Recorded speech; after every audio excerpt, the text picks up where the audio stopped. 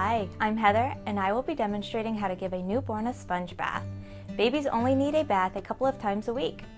Assemble everything you will need first. It may be helpful to do a bath before a feeding because infants do not usually enjoy baths until they are old enough to play. If they get upset, they are more apt to throw up right after their feeding. Babies can only have a sponge bath until their cord falls off, which takes approximately 8 to 14 days. Check the water temperature with your wrist or back of your hand. It should be comfortably warm to your skin. Use plain water on your baby's face and wipe his or her eyes from the inside out with a clean part of the cloth. Shampoo scalp using baby shampoo to prevent tearing and irritation. You can use any mild soap and a tearless shampoo.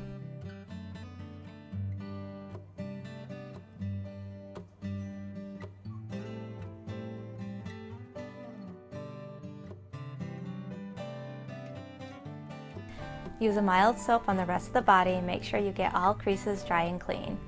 Wash with soap, rinse with water, and dry well. Let the umbilical cord air dry. It should fall off on its own after a few weeks.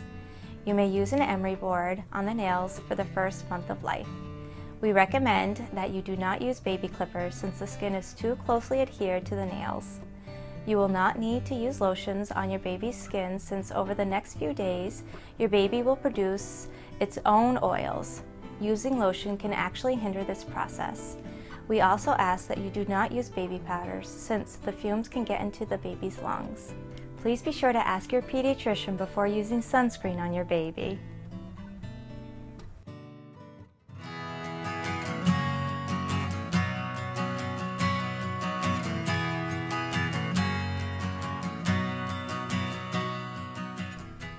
It is important to change diapers whenever the baby seems uncomfortable because of a dirty diaper. It is usually best to change a diaper prior to a feeding. Don't wake your baby to change them. You can use petroleum jelly on your infant's buttocks during the meconium tar stool stage to help it not stick. If you believe your baby has a diaper rash, please call your baby's provider. You may occasionally notice an orange salmon color in the diaper that smells like urine. This is called urates and it is normal.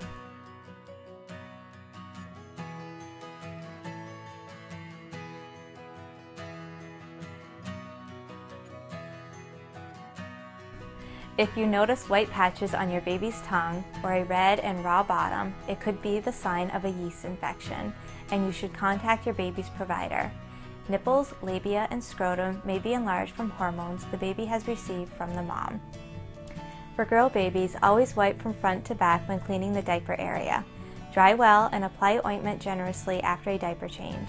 You may notice a small amount of vaginal bleeding in the diaper. This is known as a mini period.